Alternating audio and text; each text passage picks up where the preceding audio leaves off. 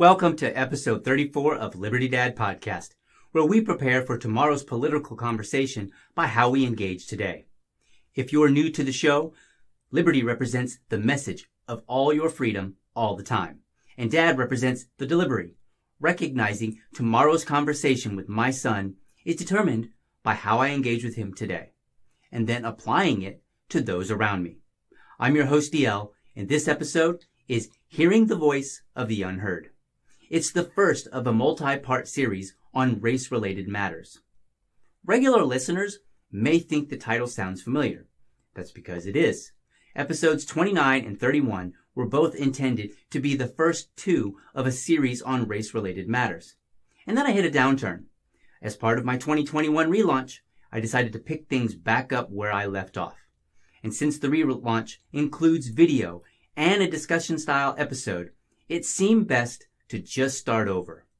With that said, let's dive right in. Hey everyone, glad to be back. Excuse me for a moment, if you don't mind. I'm gonna have a bit of a sip here before we get started. It's delicious. Okay, let's get on to the show. When protests and riots broke out last year, I observed many people spending a great deal of time talking past each other. You know, what I want to do is spring from the Black Lives Matter, All Lives Matter issue, because it's really more than just two phrases or even two competing sides. And it comes in two different forms. Maybe it's a dispute between saying black and all. Or maybe it's one person saying, you know, they should have just followed orders, while another person says, you need to consider your white privilege. We argue about systemic racism, but what we don't talk about is systemic lack of listening. To address the Black Lives Matter, All Lives Matter issue, we need to go beyond those words and even ignore them altogether. Because the root of the divide, it goes deeper. Liberty Dad is about leading us to a different kind of conversation. It's about breaking down barriers and challenging ourselves to do better, to be better. Now, a certain amount of telling does come with the territory when producing a podcast, but there is an opportunity to demonstrate listening. And so, today, instead of telling anyone how they should understand, I will tell you how I understand. In this episode, what I'm going to do is play a roughly 10-minute clip of Dr. Martin Luther King's speech, The Other America. At certain segments, I will stop and then tell you what I heard.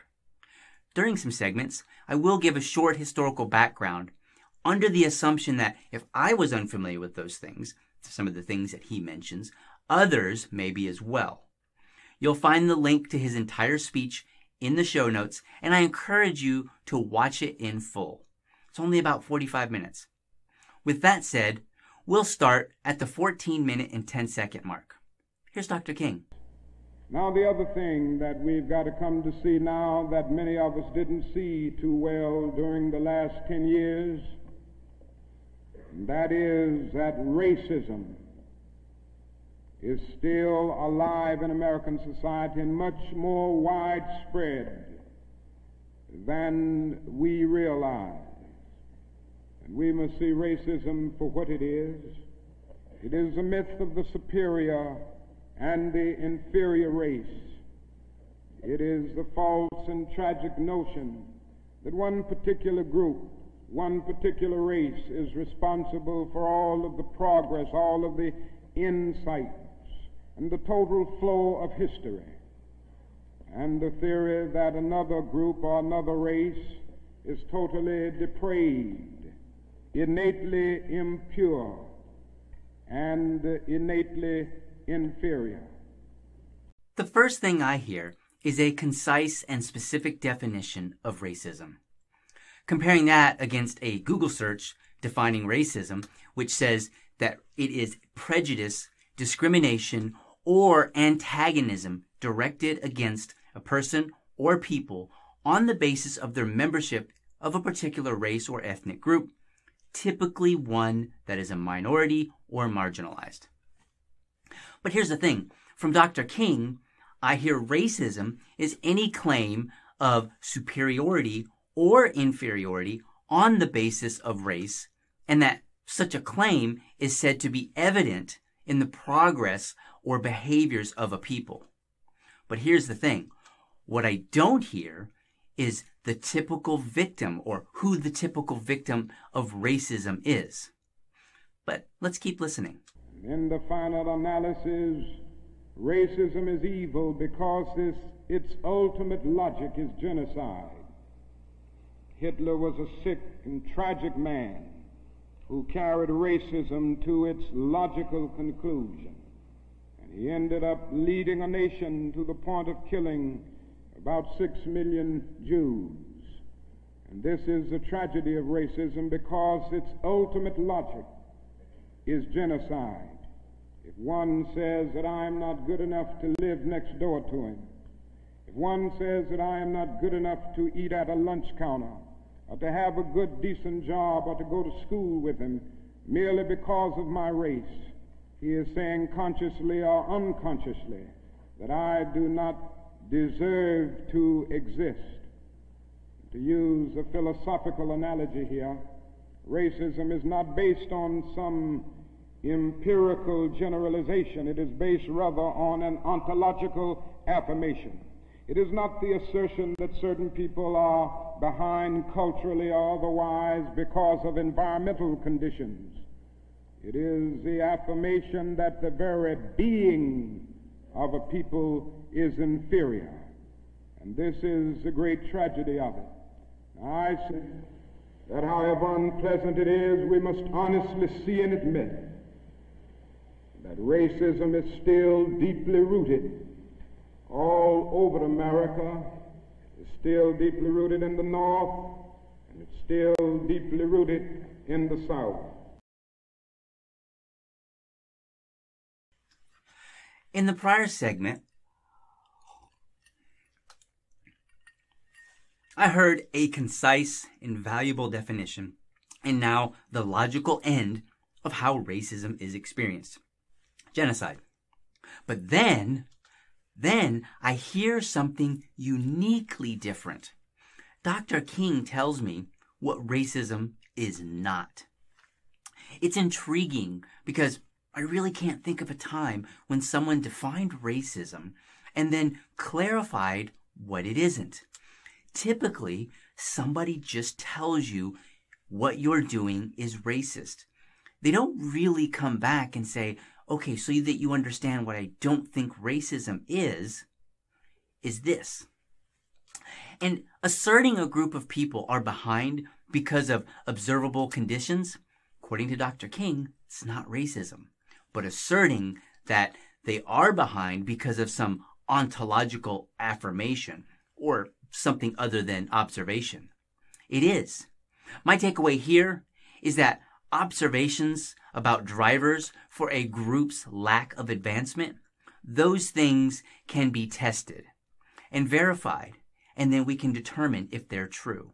And if so, they can be changed. Starting with the belief of naturally inferior or superior group, and then using progress or the lack thereof, well, there you're not dealing in evidence. Let's continue listening. Now, this leads me to say something about another discussion that we hear a great deal, and that is the so-called white backlash. And I would like to honestly say to you that the white backlash is merely a new name for an old phenomenon. It's not something that just came into being because shouts of black power, or because Negroes engaged in riots in Watts, for instance. The fact is that the state of California voted a fair housing bill out of existence before anybody shouted black power or before anybody rioted in Watts. It may well be that shouts of black power and riots in Watts and the Harlems and the other areas are the consequences of the white backlash rather than the cause of them.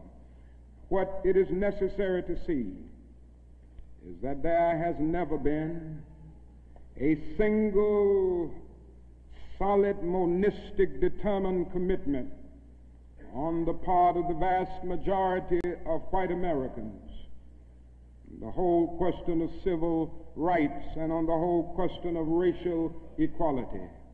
This is something that truth impels all men of goodwill to admit.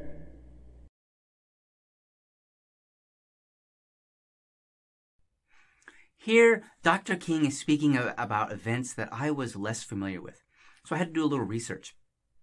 Let's learn a little bit about the Fair Housing Bill, the Watts riots, and finally, the phrase Black Power. The Fair Housing Bill, which I believe is the Rumford Fair Housing Act of 1963, it was supposed to prevent landlords and property owners from refusing to rent to members of the black community. California then passed Proposition 14 the following year, which nullified the Rumford Fair Housing Act. The Watts riots were a 6-day period of unrest, and that is putting it lightly. It resulted in 34 deaths and roughly $40 million worth of property damage. The Watts riots occurred between August 11th and August 16th, 5 days, in 1965. And they were initiated by a minor roadside altercation between, you guessed it, police and a black family. And then finally, activist Stokely Carmichael popularized the term Black Power on June 16, 1966. This speech came in response to the shooting of James Meredith by a white man while he was on the second day of a 220-mile march called the March Against Fear. This was held in Memphis, Tennessee to Jackson, Mississippi. And the plan had been to fire up the crowd with this new phrase when Stokely happened to get arrested. Unshaken, his peers told him that they would get him out and they would have the crowd ready. Later that evening, he said these words, "This is the 27th time I have been arrested, and I ain't going to jail no more. The only way we gonna stop them white men from whooping us is to take over. What we gonna start saying now is Black Power." And that is a brief summary of the relevant history in this portion of Dr. King's speech. The Fair Housing Bill in 1963, the Watts riots in 1965, and then the first use of the phrase Black Power in 1966. And then Dr. King gave his speech, the one we're listening to now, the following year in 1967. Knowing that, the question is, what did I hear from Dr. King? Well, what I heard was riots and phrases like Black Power as being the cause of the white backlash, which was the argument at the time, were actually an incorrect view of the chronology of events. There first was this issue of fair housing as an example where black Americans were being denied housing. Along comes the Rumford Fair Housing Act of 1963, which says black Americans cannot be denied housing simply because they are black. But then it's nullified 1 year later by Proposition 14. And then 2 years later, Stokely first popularizes the phrase Black Power. And in between, we see the riots in Watts, and then again in different cities years later. I can understand why Dr. King would suggest that a white backlash was really the driver and not the response. But to get an even better picture, let's continue listening.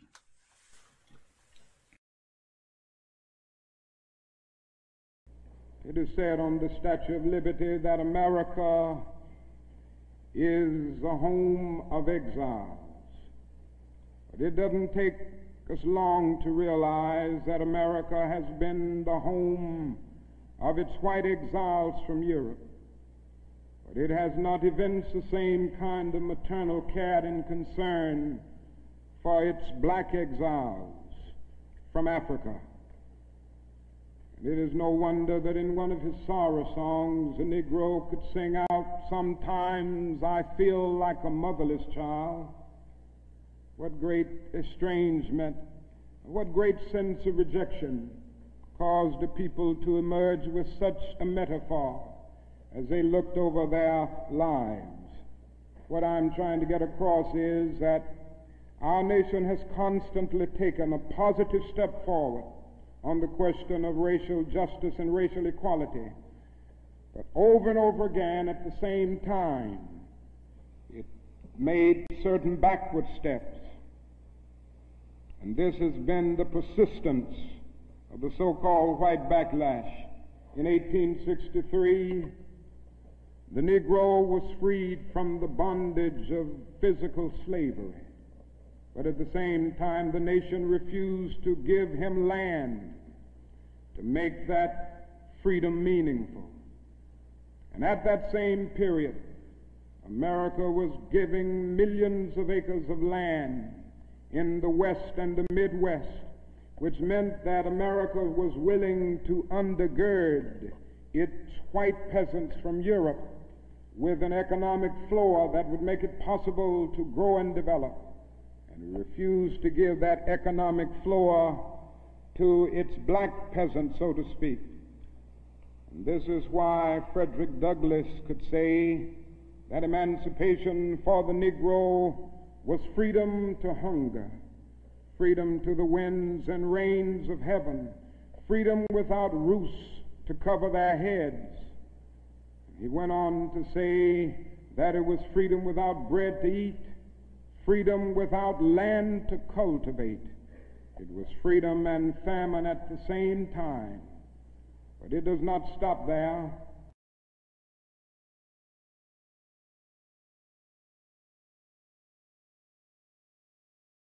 Again, we have to dive into some history. First, remember, the Emancipation Proclamation was signed by Lincoln on September 2nd, 1862. And it changed the legal status of almost 4 million people. Did I say second? I meant 22nd. And it changed the status from 4 million people from slave to free. Basically, black people to black Americans. Now, earlier that year, the first of the Homestead Acts had been signed by President Lincoln. These laws offered a method to obtain ownership of land to Americans when the land was not privately owned already. Then you have the Southern Homestead Act of 1866, and that was passed to compensate for failures of the 40 acres and a mule issue to provide black Americans land. This becomes the basis for the words of Frederick Douglass from his speech in 1875 that Dr. King mentions. Douglass and others were complaining about blacks being terrorized by various groups in the South. Others, in response, complained that they had done enough for blacks. It's a bit long, but it's very worthwhile. Here is what Douglass said. It's said by some, we have done enough for the Negro. Yes, you have done a great deal for the Negro, and for one, I am deeply sensible of it, and grateful for it. But after all, what have you done? We were slaves, and you made us free, and given us the ballot. But the world has never seen any people turned loose to such destitution as were the 4 million slaves in the South. The old roof was pulled down over their head before they could make themselves a shelter. They were free, free to hunger, free to the winds and rains of heaven, free to the pitiless wrath of enraged masters, who, since they could no longer control them, were willing to see them starve. They were free, without roofs to cover them, or bread to eat, or land to cultivate, and as a consequence died in such numbers as to awaken the hope of their enemies that they should soon disappear. We gave them freedom and famine at the same time. The marvel is that they still live. What the Negro wants first is protection to the rights already conceded by law, and secondly, education. Talk of having done enough for these people after 200 years of enforced ignorance and stripes is absurd, cruel, and heartless. Today in the South, the schoolhouse is burned. Today in Tennessee, Lucy Hayden is called from her inner room at midnight and shot down because she teaches colored children to read.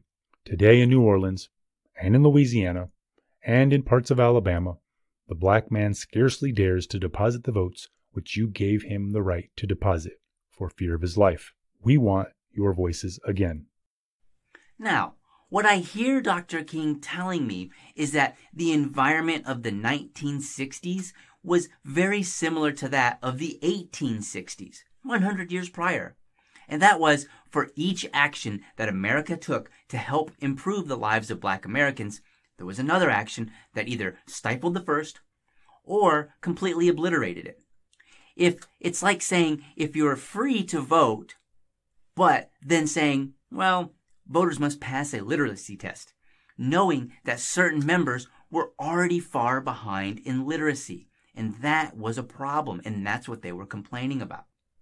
Let's continue. Let's listen on.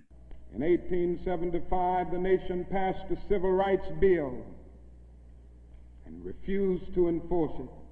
In 1964, the nation passed a weaker Civil Rights Bill.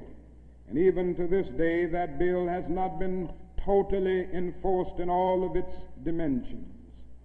The nation heralded a new day of concern for the poor, for the poverty-stricken, for the disadvantaged, and brought into being a poverty bill.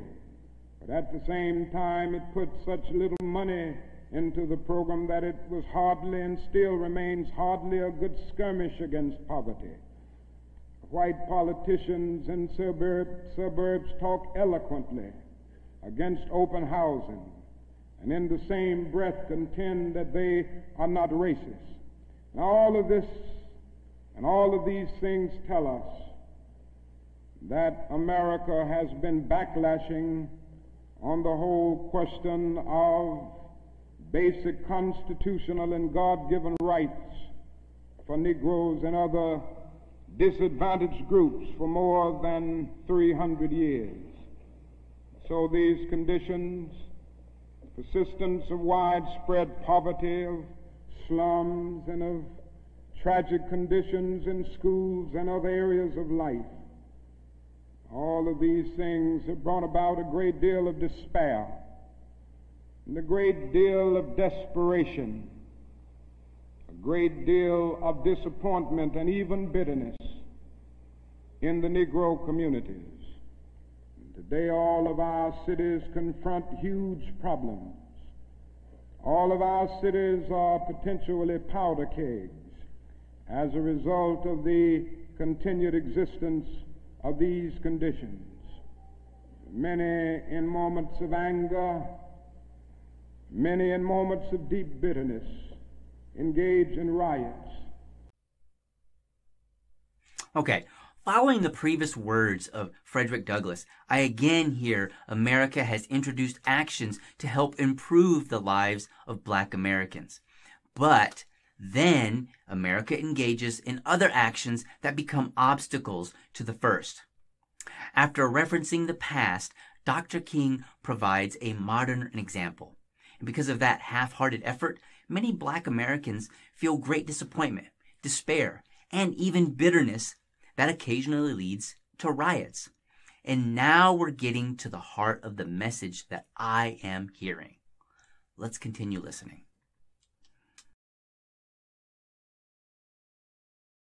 Let me say, as I've always said, and I will always continue to say, that riots are socially destructive and self-defeating. I'm still convinced that nonviolence is the most potent weapon available to oppress people in their struggle for freedom and justice. I feel that violence will only create more social problems than they will solve, that in a real sense it is impractical for the Negro to even think of mounting a violent revolution in the United States. So I will continue to condemn riots and continue to say to my brothers and sisters that this is not the way. Continue to affirm that there is another way. What I hear King telling me is that in no uncertain terms that he opposes riots. In simple terms, they are counterproductive, making the situation worse. And then he goes on to say this.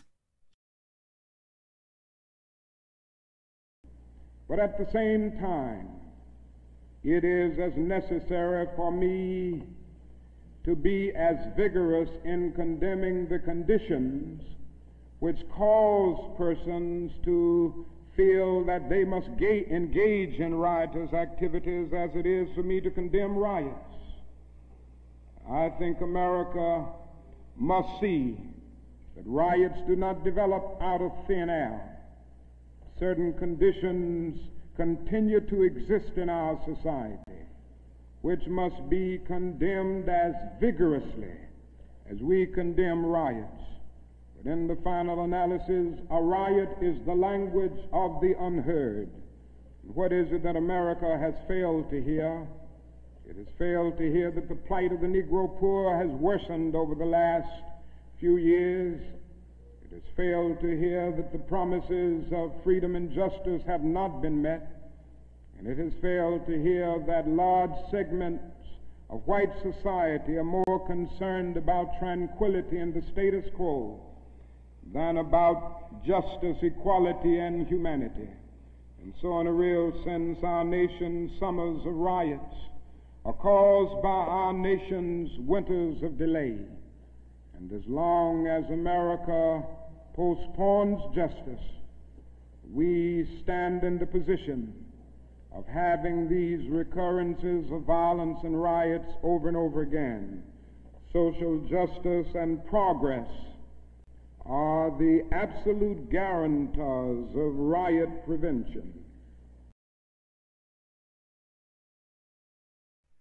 It is in this segment that I hear the commonly used phrase, "A riot is the language of the unheard." But King starts by telling me that it's in opposition to riots, that opposition to riots is incomplete without also considering what leads up to those riots. It's two sides of an unwanted coin. On one side, you have rioting. On the other, you have freedom and justice that have not yet materialized for Black Americans. When I listen to Dr. King's words, and I dig in where I'm unfamiliar, I hear a man who's telling me that many promises are unfulfilled, even stifled. I hear a man telling me he isn't speaking on behalf of an ungrateful community, but one that's dealing with repeated broken promises. I hear a man telling me there is another way to view the divide between white Americans and Black Americans. And I hear him telling me that Black Americans ultimately want what was found in the words of Frederick Douglass, and this was protection to rights already conceded by the law, and secondly, education. Did I get that right? Maybe, maybe not.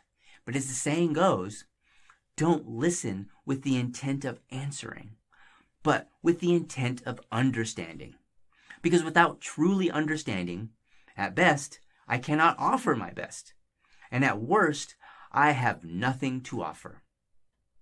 I hope you enjoyed the first of my series on race-related matters.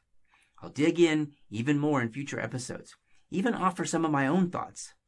But for now, let's have a bill review, shall we? But I know I'll be a law someday, at least I hope and pray that I will. But today I am still just a bill. Hey everyone, I'm back. The goal of the bill review is to promote the idea that everyday Americans can and should take time to read any legislation, order, or mandate. Now, since I'm not a lawyer, this isn't a legal interpretation, and I may be wrong. Bills range from a page or two all the way up to thousands of pages long.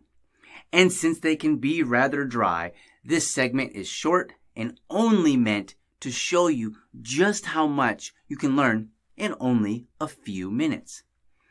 In observance of Black History Month, I'm going to focus on bills related to the Black community. If you've been paying attention to the news, you know that President Biden has recently signed quite a few executive orders, and at least 2 are related to the Black community. Today we're going to take a look at Executive Order 13995, titled Ensuring an Equitable Pandemic Response and Recovery. This executive order is only 4 pages long, and don't worry, I'll post the link in the show notes. It has 4 sections: the purpose, COVID-19 Health Equity Task Force, ensuring an equitable pandemic response, and then its general provisions. Here's what it says in the purpose. The COVID-19 pandemic has exposed and exacerbated severe and pervasive health and social inequities in America. For instance, people of color experience systemic and structural racism in many facets of our society and are more likely to become sick and die from COVID-19. The lack of complete data, disaggregated by race and ethnicity, on COVID-19 infection, hospitalization, and mortality rates, as well as underlying health and social vulnerabilities, has further hampered efforts to ensure an equitable pandemic response. With that purpose in mind, we can start looking for what the executive order intends to accomplish. This executive order creates a task force, and its biggest sections are focused on membership, its mission, and data collection. A fair summary of those three sections is this. The task force will be composed of heads of various government agencies. Their job is to review how current pandemic responses are distributed to state, local, and other U.S. territories. They will also identify where data collection falls short and may get in the way of distributing these resources. And then finally, they're to offer recommendations and submit reports to ensure that pandemic resources are distributed equally. Sounds great, right? This task force will exist until 30 days after accomplishing their task, or 2 years from the date of the order, whichever comes first, unless, of course, it gets extended. You want me to further summarize this? How about this? The task force is a fact-finding group. That's it. Nothing they do immediately impacts anyone, and their work may not ever impact real everyday people. The reason is because the task force is not starting with facts, but more of a hunch, and it uses kind of clever language to make it seem like they've identified a specific problem to solve. Let's take a look back at that purpose. Remember this line? For instance, people of color experience systemic and structural racism in many facets of our society, and are more likely to become sick and die from COVID-19. That "and" it combines two independent ideas, but it doesn't connect them. It claims that people of color are more likely to become sick and die from COVID-19, but what it doesn't say is that it's because of systemic and structural racism. That's just added. And that makes sense when you read the rest of the executive order and you realize that it really is just a fact-finding order. But that was all said in the purpose. In Section 1, it said the lack of complete data disaggregated by race and ethnicity on COVID-19 infection, hospitalization, and mortality rates, as well as underlying health and social vulnerabilities, has further hampered efforts to ensure an equitable pandemic response. The obvious question here is, if there is a lack of complete data separated by race and ethnicity on health issues related to COVID-19, then how do we know there is a lack of equity? Think of it this way. Suppose that I claim not enough black men were producing podcasts, and then I admitted that I didn't really have necessary data on how many black men even wanted to produce podcasts or how many currently were. I would have no basis for my claim, and neither does this executive order by its own admission. That's not to say that everything is equitable. It may not be. But you cannot make the claim without some evidence to back it up, even if the claim is intended to produce a good result. One more thing that I would like to point out. In Section 2E, it has this to say about funding. Health and Human Services shall provide funding and administrative support for the task force to the extent permitted by law and within existing appropriations. At first, this sounds pretty good, right? No additional funding. But this task force may operate up to 2 years or longer, using money the government has already appropriated for health and human services. This is the government version of your boss's boss identifying a team or group of people to perform certain duties and then telling your boss that all the funding must come from the department's existing allotment of money. More work, no extra money. I want you to remember this simple bill review the next time you hear the government needs to raise taxes or that a department doesn't have enough funding. Because when you hear that, you should immediately think, have they added more work without money? And if they have, then that's your clue why some of these government programs don't work. It also tells you why we need to start reading these bills so that we know what the government's doing, what they're asking for, and what actually is included. In this particular bill, in 2 years, what I want you to ask yourself, my final question, what I want you to ask is, in 2 years, if the program went that long, how would I judge the merits of this program? How would I know that it worked? It doesn't identify any particular group of people getting anything. It talks about reports and other things. So that's your question. What can I expect? What is the measure of success for this bill? Thank you for tuning in. I hope you enjoyed the show, and until next time.